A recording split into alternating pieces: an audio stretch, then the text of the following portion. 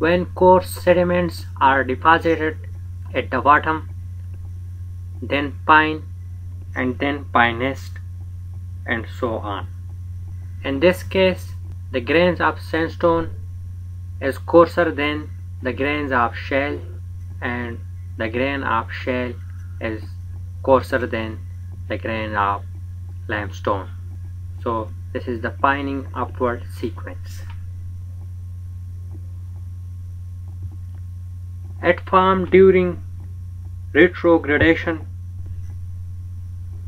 Pining upward sequence is found in transgressio system track. Here it is clear from this diagram: sandstone, shale, and then limestone. So pining upward sequence is present in transgressio system track. The term retrogradation or transgression used in this lecture is already explained in a previous lecture and is present in Jew community channel.